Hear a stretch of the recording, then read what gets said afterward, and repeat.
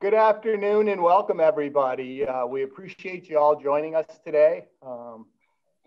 Last I checked, we had about close to 150 registered, signed up and registered. So that's a really great group. We'll see our first poll question response here soon, the results of that, so we get a flavor for what kind of audience we have with us today. We're excited to share with you all the latest news about today's microsurfacing and Cape seals. A lot has changed with these treatments over the last 10 years or so, and that's our primary goal, is to share what's changed with you here today. Just a quick, and there's our poll results right there. Let's take a quick look. It looks like we've got about 60% are agency folks, about 20% consulting engineer folks, and 12% contractor supplier folks. So that's a great mix. Thank you again, everybody, for joining us today. So let's quickly review our game plan for the webinar this afternoon. The first thing I'd like to do is share with you the answers to these 5 basic questions about microsurfacing. I think our experience level with the treatment ranges from none at all to a lot, but I want to make sure that we have the same basic information for everybody. We cover it for everybody.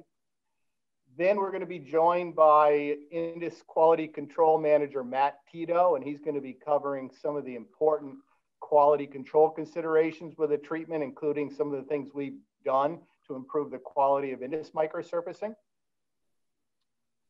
Then we're going to be joined by one of our clients. My colleague Art Baker from Indus is going to be interviewing Carl Gagnon from the town of Bedford, Massachusetts, to hear about Carl's experience using the micro and Cape seal treatments. Then we're going to talk about what we refer to as combination treatments. And those are treatments where the microsurfacing is used as the wearing course on other treatments. Then we're going to take a deeper dive into Cape seals, one of those combination treatments, and answer those same 5 basic questions that we're going to be looking at with microsurfacing. And then we'll finish up by answering your questions. So a lot to cover, and we'll jump right in here. The problem that we're all working together to solve, regardless of whether we're an agency person, a consulting engineer, a contractor, we're all in this together, is this problem with the bad roads. The American Society of Civil Engineers in their latest report card gave the roads in the US a letter grade of a D. So as a transportation professional, that's kind of embarrassing to me. I think we can do a lot better than that, and that should be all of our goals, to raise that report card grade. One of the reasons that I think we're in such awful trouble with our road conditions is that we've spent too much time doing what I'll call worse first pavement management, trying to fix all of our bad roads, not spending enough of our budgets on pavement preservation or preventive maintenance. And in answering the question, what is microsurfacing?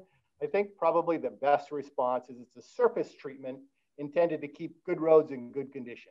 It is a preventive maintenance pavement preservation tool, because what we've found, and we'll talk about it more later, is that by doing preventive maintenance for small amounts of money, we can save ourselves lots and lots of money, instead of, if we defer that maintenance and get into rehabilitation and reconstruction mode. So how do we go about making microsurfacing? There's really only 5 components that go into the microsurfacing mix. And the vast majority of it is aggregate. It's a quality crushed aggregate that is about 92% of the overall mix is the stone. And then about 8% of the mix is the asphalt residue from the microsurfacing emulsion. Microsurfacing emulsion is always polymer modified. And the water and field additive components here, they're just really for field workability purposes. So that's what microsurfacing is. And for every combination of aggregates and emulsion that we use, we have to get a mix design done. A couple of important things about the mix design. This is a copy of a typical mix design report. Are the aggregate gradation. We've got to make sure it falls within certain sieve sizes. And then there's a whole battery of tests that are conducted on the emulsion and the aggregate combined together to make sure that it's going to provide a durable and long-lasting mix. And and Matt Teto, our QC manager, will talk about more about that later. Microsurfacing is available with different rock gradations, type 2, type 3. Type 3 is much coarser than type 2, and type 3 is typically only used on high volume interstate highways. And microsurfacing was actually invented in Germany back in the 60s as a rut fill material on the Autobahn to fill wheel ruts. We have a special rut filling box that allows us to go from high spot to high spot, up to 1.5 inches deep in one pass with microsurfacing. And we can do that without obliterating either the center line, pavement markings, or the edge lines. But the vast majority of the microsurfacing we do in this area is type 2 microsurfacing, and we're generally doing 2 lifts. So if you look down there on the road that says double lift under type 2, we're usually applying in the 34 to 38 pounds per square yard range, and that totals about 3/8 of an inch in total thickness. And here's a picture of our crew putting the second lift down on a 2-lift job. And you can see that the material is kind of a chocolatey milk brown as it comes out of the box and before the emulsion's cured. And then after the emulsion's cured, it turns more of a black color, as you see on either side of the paver there. So we've all heard this mantra, right? This is the mantra of a well-functioning pavement management program: right treatment, right road, right time. What are the right kinds of roads for microsurfacing? Candidate selection is very, very important. So starting with single lift microsurfacing, single lifts of micro are really only appropriate for really good condition roads, very little cracking, very little raveling, no rutting. Typically those would be roads in a PCI range of 80 to 90.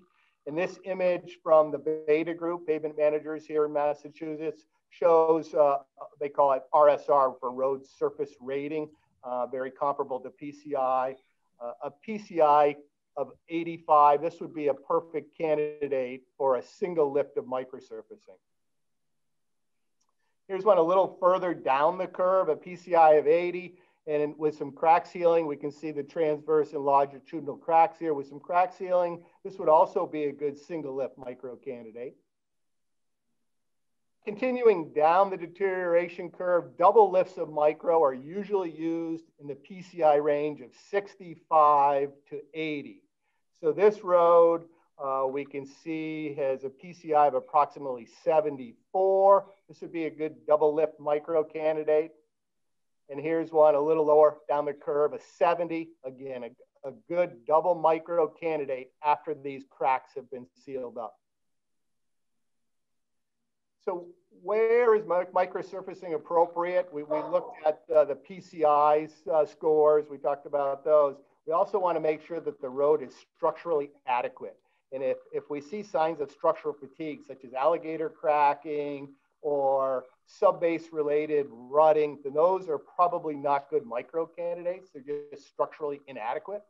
And we'll often see micro used as a surface treatment alternative in lieu of chip seals, especially in urban and suburban neighborhoods. And the same is true on higher speed, higher volume roads.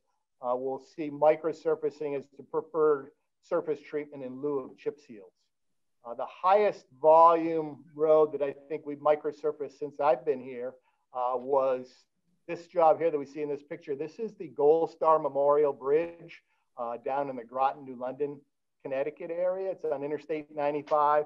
I think the one-way AADTs on this road are a little over 50,000 with a high percentage of trucks. We put microsurfacing on the bridge deck there back in 2015, and this picture was taken just a few days ago. So it's almost 6 years old. It's still performing well, protecting that bridge deck. So when do we do microsurfacing? We're seasonally pretty limited with a microsurfacing treatment. We're usually up and running in early May sometime, and we try to wrap up everything no later than the beginning of October.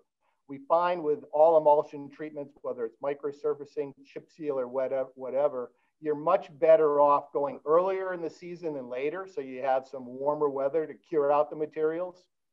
So we never want to push the envelope too late into October with micros unless we have an unusually warm fall. Temperatures are important. When we're paving, we want to have at least 45 degrees. And because of the water in the emulsion, we want to make sure that we don't have any freezing temperatures for at least the first 24 hours after material laydown. And of course, we're rain sensitive. All emulsion-based treatments, if you've got a rain in the forecast, you might want to not pave that day, certainly shut down operations within an hour or two before the rain hits so the material can set up. We talked briefly about the importance of candidate selection, absolutely critical, that whole right treatment, right road thing. But equally important, or maybe even more important, is preparation. If we want to get good long-term performance out of our micro, we've got to do good preparation in advance. Some of the preparation items that are typical on jobs, we'll go out and patch any potholes or mill out and patch alligated areas. And it's important to keep in mind that these repairs should be very minimal in terms of the percentage of area that they cover on a road. Otherwise, it's probably not a good micro candidate. If you've got lots of potholes or lots of alligatoring, probably should be looking at an alternative treatment. We also want to seal up any open cracks. There was a study that was done in the last year or so down at the National Center for Asphalt Testing in Auburn that concluded that crack sealing ahead of surface treatments like microsurfacing adds about 2 years of additional service life to the surface treatment. So that's a good bang for your buck. We always want to crack seal ahead of micro. If the existing pavement markings on the road are thermoplastic or epoxy or even heavy built up layers of paint and beads, then we want to grind those off because the microsurfacing has a tendency not to adhere well to those materials. Then, like all paving jobs, we want to make sure we do a good job of cleaning the pavement so that we can get a good bond of the new materials to the existing material. And something that's often overlooked or not attended to as well as it should be is public notifications. Public notifications go way beyond putting up a few road work ahead signs. We see that the best of the pavement managers we work with have a few different things in common, but one of the things that I've seen they have in common is they do a great job with public notices. And one of the reasons that's important is think about what we're doing. We're doing preventive maintenance to keep good roads in good condition. So when the taxpayer, the uninformed resident, sees you working on a good road, often they'll question, geez, why are we spending money on that road when the one around the corner is so much worse? You know, that's referred to as worst first pavement management. It's a loser's game. Anybody that's knowledgeable about pavement management knows that's the case. But we need to do a good job of informing the residents so that they don't think that we're not doing the right thing. So one of the communities that we work with that does a super job on public notices is the town of Lexington. And I've got a link here at the bottom of this slide. And don't worry about writing it down. I think we're going to be sharing with you a copy of the slides after the webinar. But what's at that link is a copy of the annual letter the folks in Lexington send out to their affected residents. And what's in that letter, it's a 2-page letter, I believe, and attached to that is a map of all the streets they're going to be worked on, including the specific treatment that each street is going to receive. And they talk about what the treatment is, why the treatment's used, when the work's going to be done, some basics about the work, so that when the crew shows up to do the microsurfacing, all those questions have been answered. And they built just a tremendous amount of stakeholder taxpayer support for their pavement management program in Lexington by doing such a super job with their notices. So I highly recommend you check out what they're doing and try to mimic it in your community.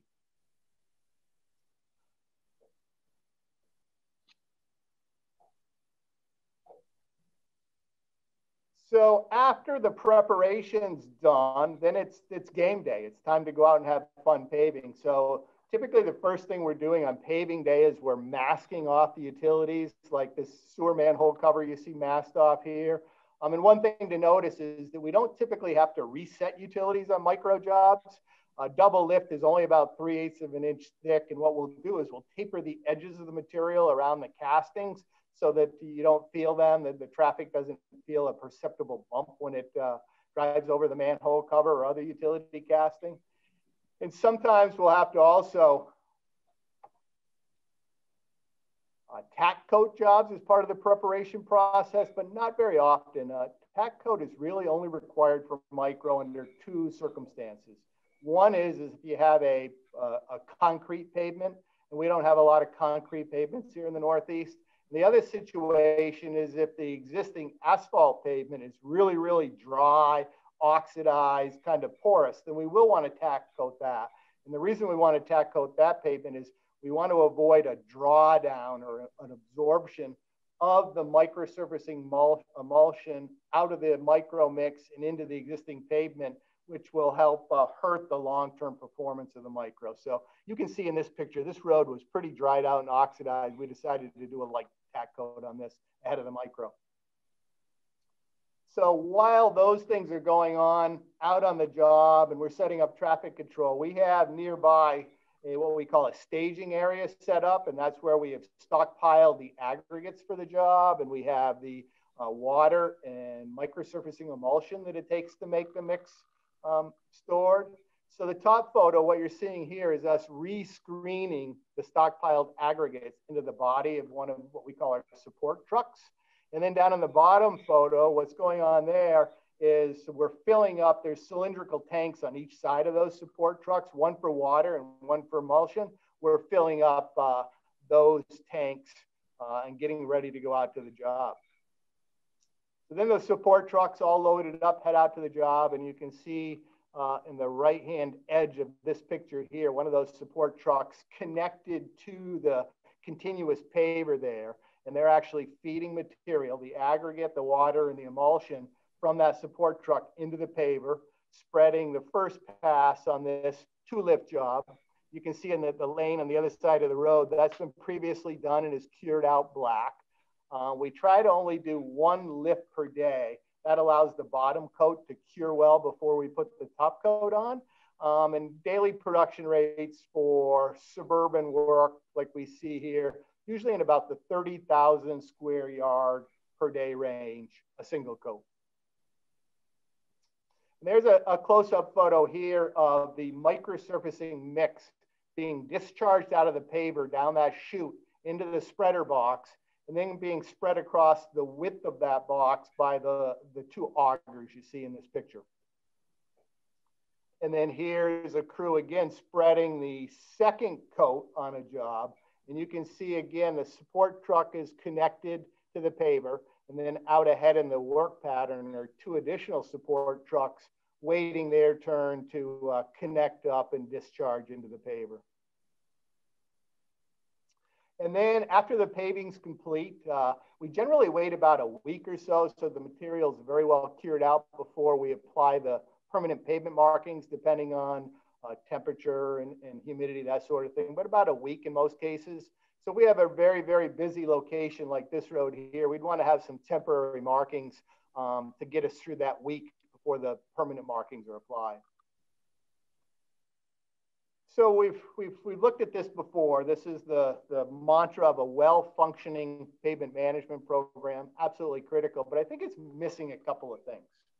I think what it's missing are good specifications and a good contractor. So we certainly need to pick the right treatment for the right roads, but once we've done that, we got to have good treatment specifications and a good contractor doing the work. And like most construction jobs, it involves three inputs. You need the right materials, you need the right equipment, and you need the right people doing the work. As I mentioned earlier, we've made a lot of changes with our microsurfacing here at Indus over the last 10 years. And what we're seeing now is a much more durable and longer lasting mix that we're putting on the roads. And to share some of the changes that we've made, I'd like to now introduce our QC manager, Matt Teto. Matt? Good afternoon. Thank you, Dan. Hope everyone's doing well. So right materials. Over the last few years, we've increased the amount of material we're putting on the road. So more and better materials, we should say. More mix in pounds per square yard. So we're putting 3 to 4 more pounds of product per square yard, or about 16% more material on the roadway. Also, over the last 10 years, we've gradually increased our emulsion content from 11 to 13% we've seen substantially better performance and longevity as a result of that. We're also using twice the polymer. The new Hyma polymers that we've been using in our microsurfacing mix. It's offering a little bit more stability and some more elasticity, and the result has been an increase of lifespan of approximately 2 years on average. So our mix designs are conducted by an AASHTO accredited independent laboratory that specializes in evaluating performance of microsurfacing mixes. So the mix design is performed with every aggregate source that we use to ensure performance. And the process consists of wet cohesion, wet track abrasion loss, mix time, wet stripping, a loaded wheel test, and a compatibility classification. So the photo on the left is the cohesion tester, which determines how quickly the mixture sets or develops enough cohesion to be open to traffic. And the photo on the right is the loaded wheel tester, which is used to determine the maximum asphalt content that we can use without the mix flushing. So both of our machines are outfitted with electronic monitoring systems, and that provides our machine operators with real-time data on pounds per minute of rock, percentage of emulsion, percent mineral filler, gallons per minute of water. Most importantly, we can monitor our application rate in real time in pounds per square yard. And the inspector on the project can also easily check these readouts at any time. That way he can confirm the mix composition and yield. So, but even the best monitoring systems they're useless without a proper calibration. So before any product is produced, each machine that we have must be calibrated using the specific aggregate source specified in the mix design. This ensures the mix produced will match the mix design. Anything else that we would do is just guesswork. So the right calibration, the proper calibration is critical and essential. The photo on the right side of the screen is our truck scale that we installed at our facility in Braintree. And this allows us to do calibrations at any time.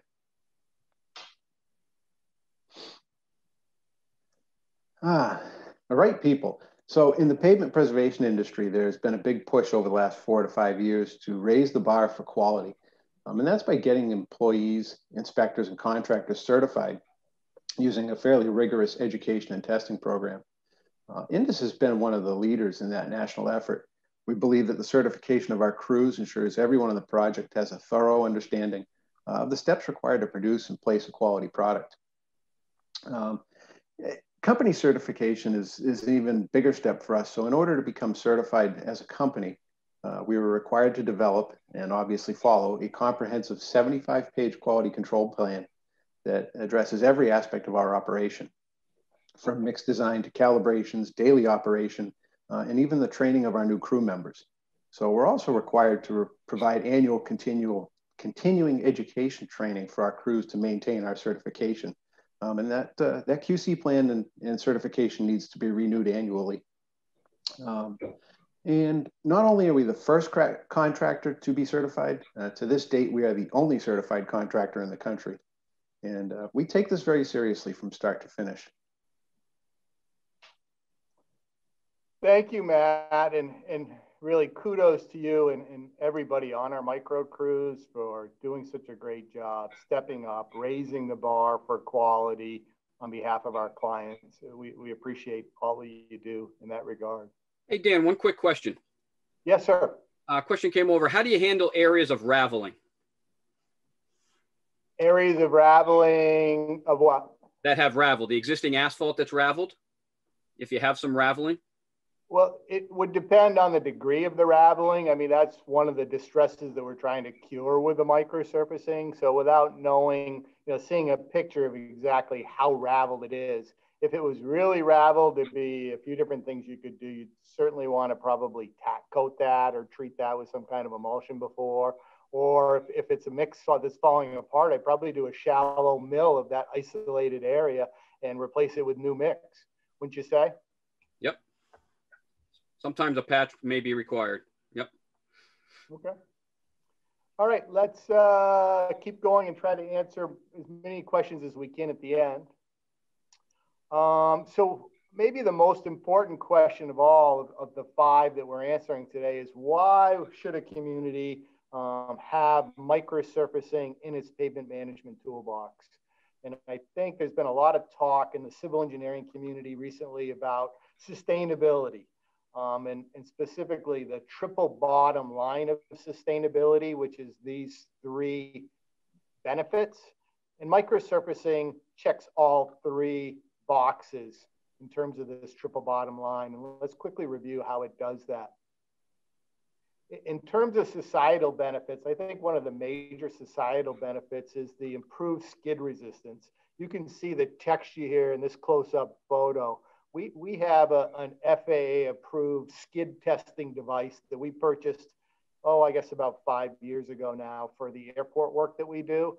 And we've taken that skid tester out on some micro jobs and measured numbers up into the 80s for skid, for friction, and that's outstanding friction. So if you've got high accident locations, curves, microsurfacing is a very cost-effective solution for those. And really it just improves skid resistance on the whole road. Another big benefit is that minimal surface elevation change that we talked about earlier. Being only 3/8 of an inch thick in 2 lifts, we don't lose much curb reveal. We don't impact driveways a whole lot, guide rail heights, utility castings, drainage patterns. So that's a big societal benefit. And because we can drive on it, typically in a half hour, almost always in less than an hour for each lift, is a very minimal inconvenience to the motorists. And we know how impatient motorists can be. So that's another big societal benefit. From an environmental standpoint, because we're using a thin lift, we're able to save some of our finite stone quarry resources and petroleum resources that go into our asphaltic products. So that's a big plus. And because we're reducing the amount of trucking and the amount of material heating, we have substantially less energy consumption associated with the microsurfacing treatment, and also many less greenhouse gas emissions. There's a sustainability calculator on the roadresource.org website that we'll talk about in a little bit. And I did a quick calculation with that calculator there, determined that microsurfacing emits 92% less greenhouse gases than thin layers of hot mix.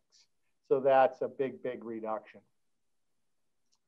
But I think the benefits that most agency people I talk to are concerned with is the economic benefits. Nobody has enough money to do the job that they would like to do with their roads. So they're always trying to stretch their dollars as far as they can. And there's a bunch of different ways to look at economic benefits. One of the metrics I like for that is called equivalent annual cost, or EAC for short. And what the EAC is, it's the unit cost per square yard of a treatment divided by the years of life extension that it provides. So it's sort of an apples to apples way to look at how cost effective various treatments are. So this is a chart from that website, roadresource.org, that I just mentioned. And you can see here that we can get more life extension from the microsurfacing when we apply it on better roads. So under that optimum performance column, where the PCIs are up in the 75 to 85 range, very common to get 8 to 10 years of life. Most of the jobs we do, I think, are probably in that middle column. A PCI range is 65 to 75, so 6 to 8 years of service life. And what we don't want to be doing is pulling the micro too far down the curve and using it where it's not appropriate, because we'll get shorter service lives there. And when you think about what you're buying when you're buying road treatments, you're buying life extension, right? It's all about putting more life back into your network. If you've got a 100-mile network of roads, then every year you lose 100 years of service life. That's called the remaining service life concept. Very important concept. You can learn more about it on our website or at roadresource.org. But that's what you're buying, is you're buying life extension. And for microsurfacing, we typically see it arrive at the end of its service life when it starts wearing off the pavement and you start to see the old existing pavement show through. So this was a job that we did way back in 2005. I wasn't even with Seal Coating Inc. back then. I wasn't even with the company back then, but I found this old photo somewhere in the archives. So In 2014, I went up to the same bridge overpass and took a picture from the same spot. And that's the middle photo. And what you can see there is about, probably 20–25% of the surface area, the heavy down pressure on the wing clouds that actually worn the micro off after the 9 years. And then I went back 3 years later and it had worn off even more. So I think certainly the Commonwealth taxpayers, Massachusetts DOT, they didn't get 9 years of service life out of the micro on that road, but they got a solid 7 years of service life out of the micro. And in fact, they didn't do another paving treatment until I think it was 2019, but I'm not sure. So what's that? 14 years between the micro surfacing in 05, and then they did a milling and paving in 19, I think it was. So let's just use, for the purpose of this equivalent annual cost calculation, let's assume they got 7 years of service life out of the micro. The project cost on that job was $3.10 in 2005. So applying inflation at just under 2.5% a year over that time period, it works out to $4.50 in today's dollars. Divided by 7 years is an EAC of 64 cents per square yard per year. So that kind of matches up with what we have over there on the left. Microsurfacing is generally in the range of 60 to 70 cents per square yard per year. And when you compare that to your typical hot mix asphalt mill and fill in the 1.5 to 2 inch thick range, usually those EACs are in the $1 to $1.25 per square yard per year. So that works out to about a 40 to 45% savings. And there was an interesting report done by PennDOT a few years back that concluded the same results in that state. About, I think they came up with 44% lower EAC than mill and fill or thin hot mix overlays.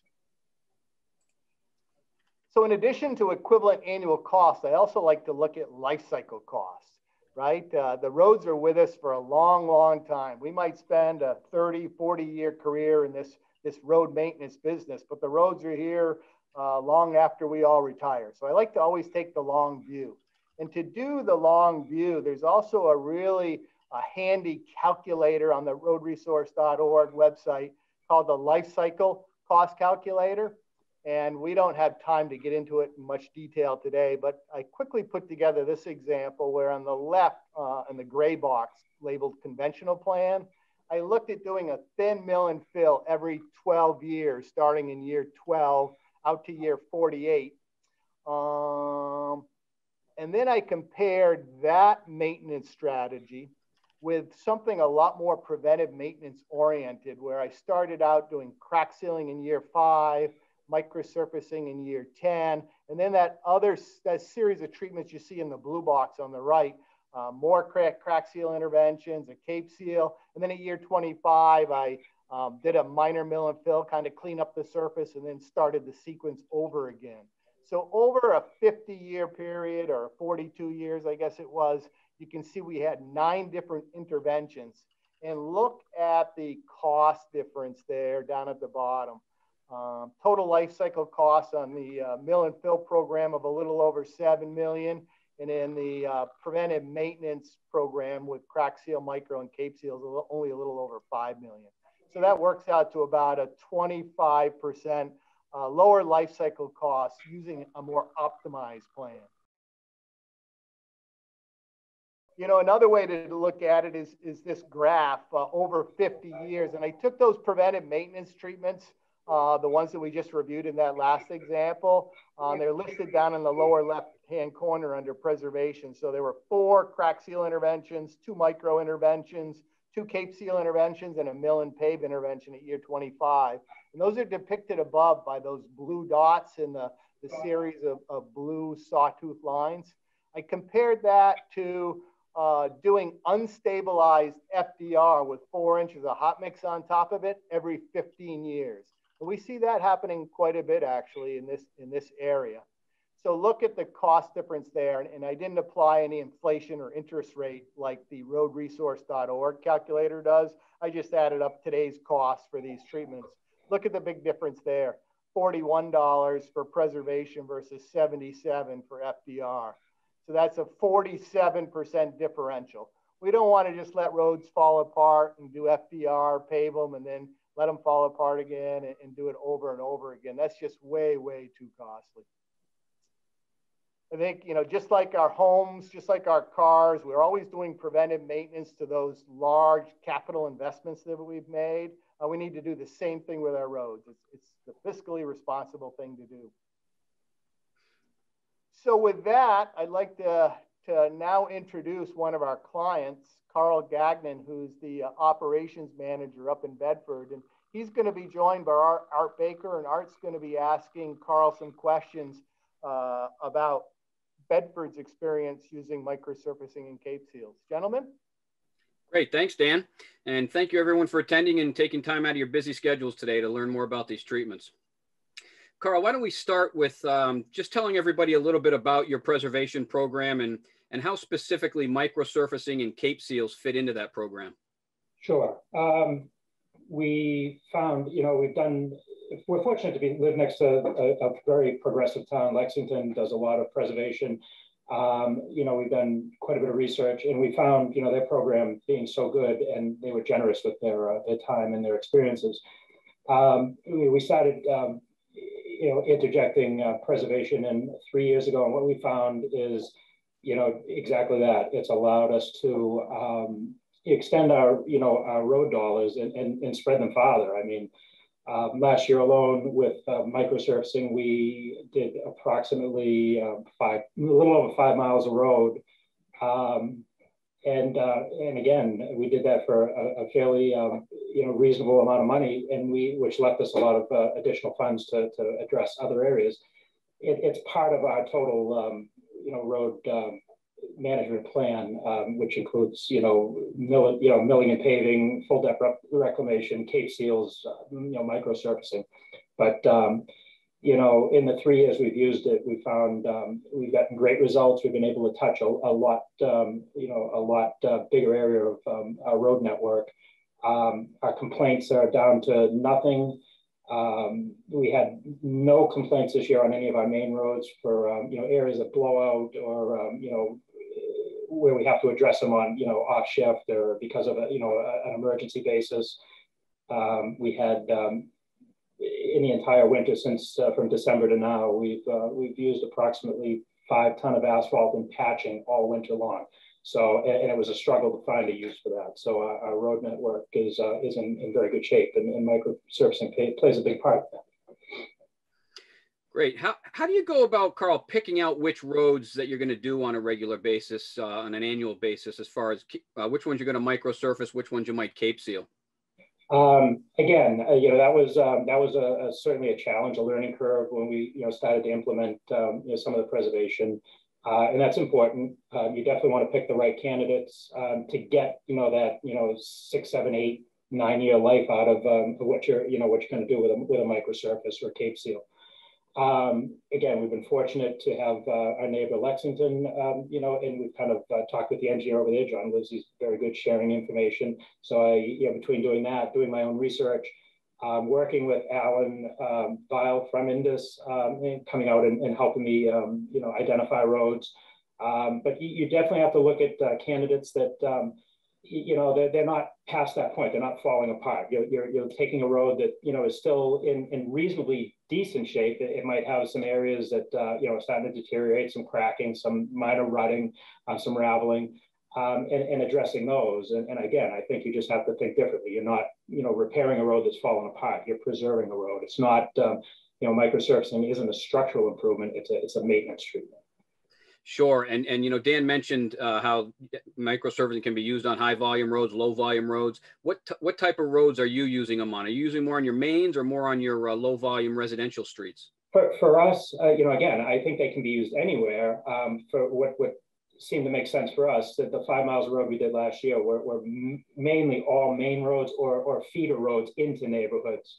Again, my approach is, you know, the roads that are higher volume, higher speed, those are the ones you definitely want to keep in good shape. When people are traveling at 30, 40, 50 miles an hour, those are the roads that, you know, if they start to deteriorate, you're going to get calls on pretty quickly. So, you know, that's where we've concentrated our micropaving and Cape Seals are primarily roads like that. Again, I think they could be used anywhere. For us, I think it makes sense to utilize the dollars on those types of roads and keep those in really good condition. Sure. And Dan talked a little bit about prep work. Can you tell us a little bit about how the town of Bedford, what kind of prep work you do there? Sure.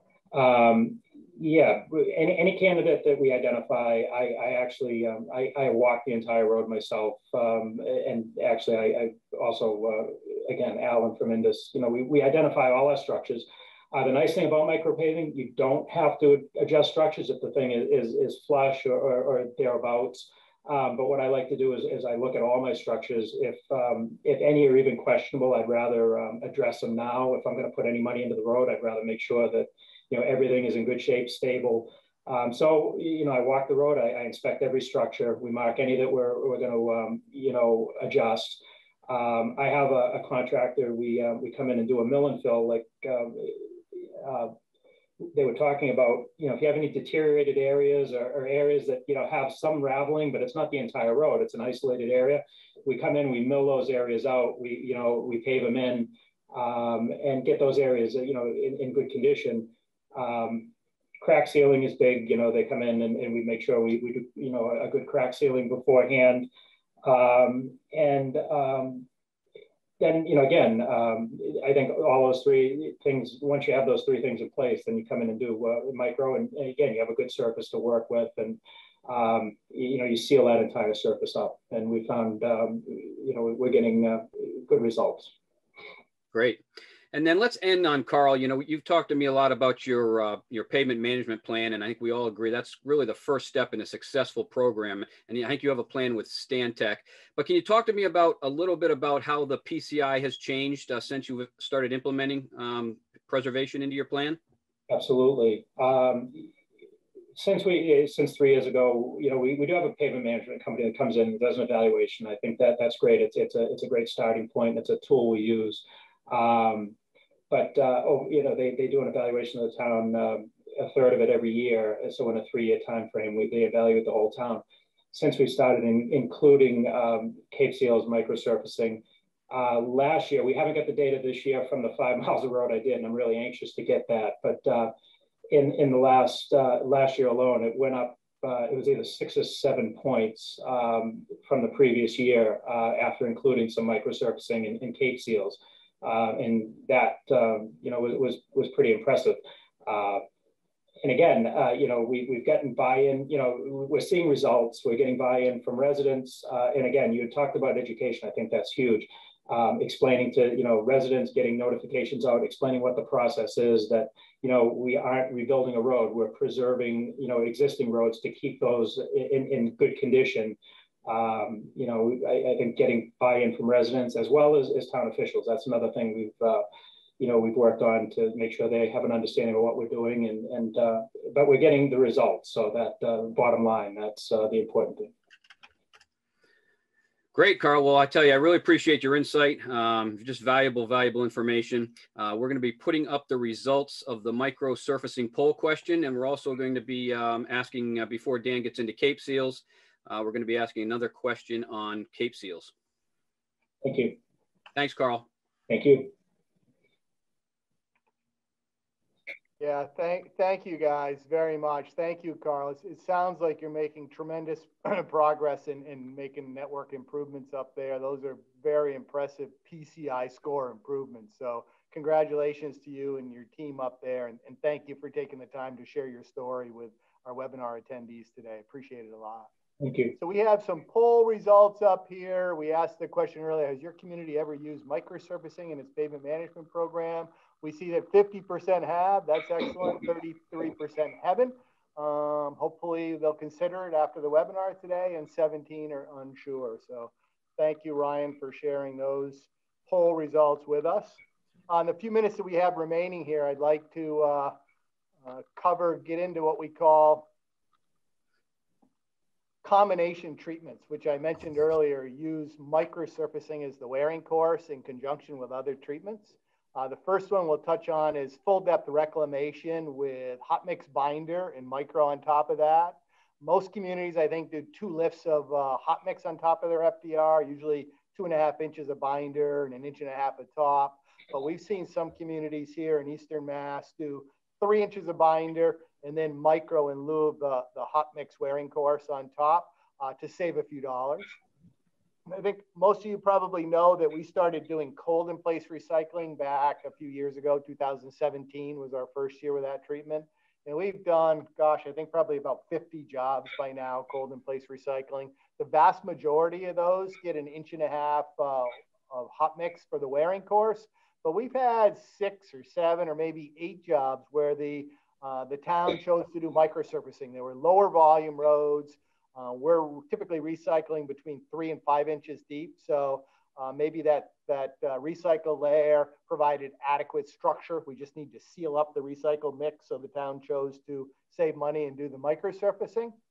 We also covered lots and lots of hot in place recycling, probably hundreds of thousands of square yards in the 10 years that I've been with Indus. And again, that's a shallower treatment. They're typically recycling, maybe 1 inch to 1.5 inches thick, a lesser distressed road than you would do cold in place recycling on.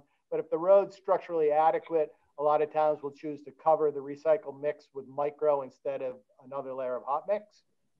And then a treatment that I had never seen before until I came here to Massachusetts, that's hot mix leveling with micro on top. And what it consists of is a hot mix, like a shim mix, that's maybe 1.5 inches, 2 inches thick at the crown, tapered down to almost nothing at the curbs or at the edge of the road, and then using micro to cover that and protect it.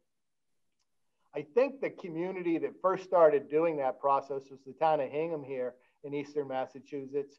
They started in the late 90s. And one of the roads they did is this Winfield Road back in 1999. I was on Winfield Road yesterday and took this picture, and it's amazing to me. That's almost 22-year-old microsurfacing there, and it certainly needs to be crack sealed. We'll have to talk to our friends in Hingham about that.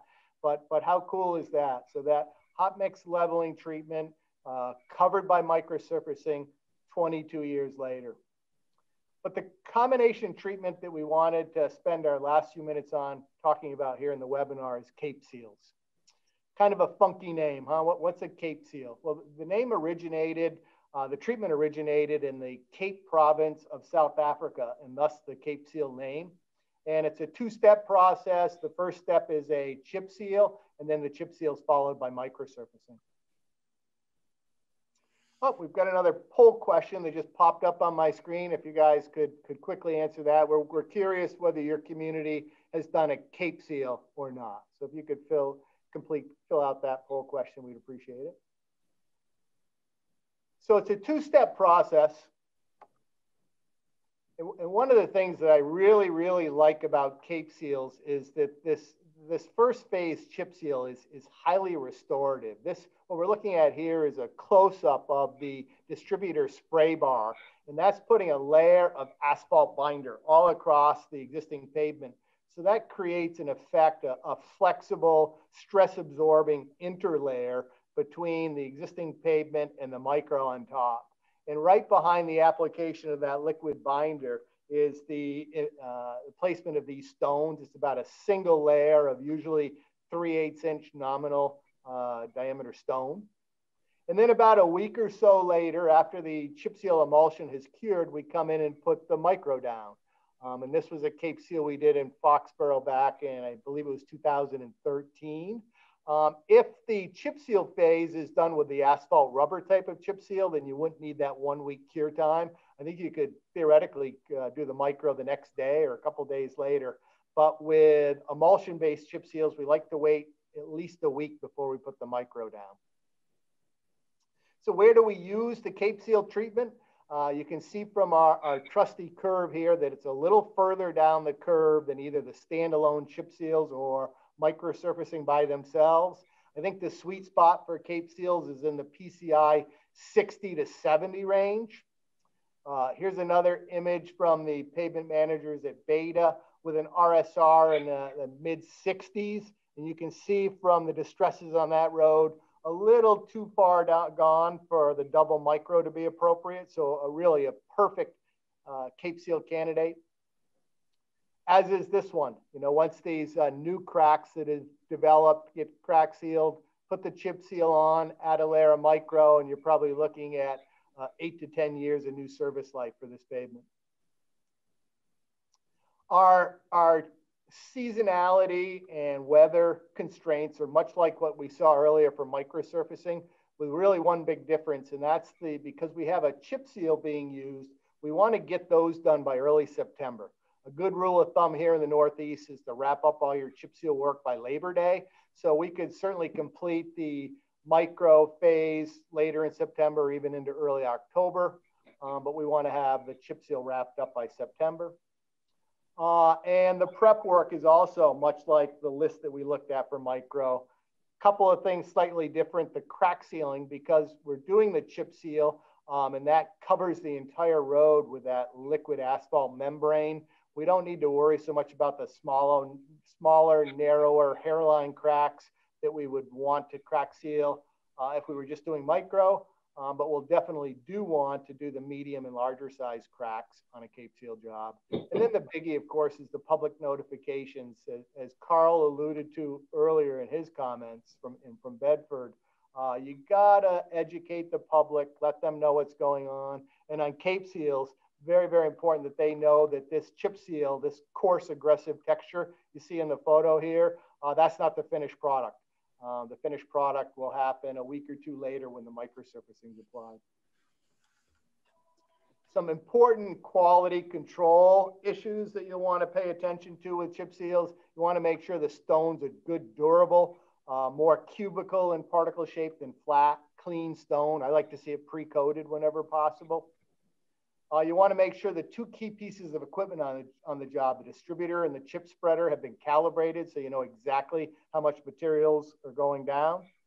And we want to make sure the appropriate application rates are being used. We're looking for about 65 to 70% embedment of the chip seal stone in the emulsion. So the emulsion rate will be based on the stone being used.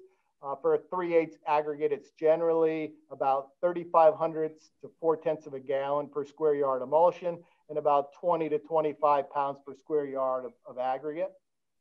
We want to get the aggregate right into the emulsion before it starts to cure, and then we want to set it with rollers, usually rubber-tired rollers. Again, before that emulsion breaks and cures, we want to get the stone in it and the stone set. And then after the curing I mentioned earlier, we'll do a final sweep and apply either 1 or 2 lifts of microsurfacing, depending on the rideability, if there's any minor rutting, how much traffic there is, or the client's life extension expectations, either 1 or 2 lifts of microsurfacing to complete the process. So why are more and more communities adding Cape Seals to their pavement management toolbox?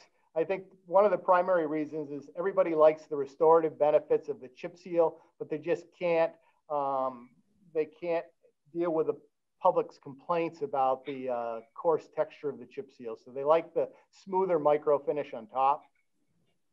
I think the environmental benefits of Cape Seals versus mill and fills are huge.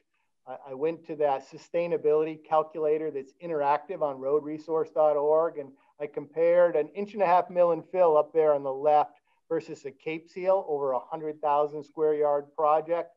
You can see the savings for the Cape Seal was over $500,000, but the greenhouse gas emissions were also reduced by 85%. So that's a big benefit of doing Cape Seals. And of course, it's the lower long-term maintenance costs, as I just mentioned. When you look at the equivalent annual cost metric that we talked about earlier, this is the equivalent annual cost calculator from roadresource.org. You look at those two side by side, and you can see that the Cape Seals end up being about 30% lower in terms of their equivalent annual cost than an 1.5 mill and fill. And they fall at about the same point on the deterioration curve. They're appropriate for candidates in the same general range on the curve. So before we get into your questions, it's just about 1 o'clock now. I'd like to tell you this story real quick. This is a unique situation where 2 communities share a road, and the double yellow center line is the boundary between the 2 communities. The communities collaborated on a 2-inch mill and fill back in 2004, curb to curb, and split that project cost in half. Then the community on the right, 6 years later in 2010, said, hey, it's time to do some preventive maintenance and pavement preservation. So they did crack sealing and micro for about, I think it was $4.50 a square yard at that time.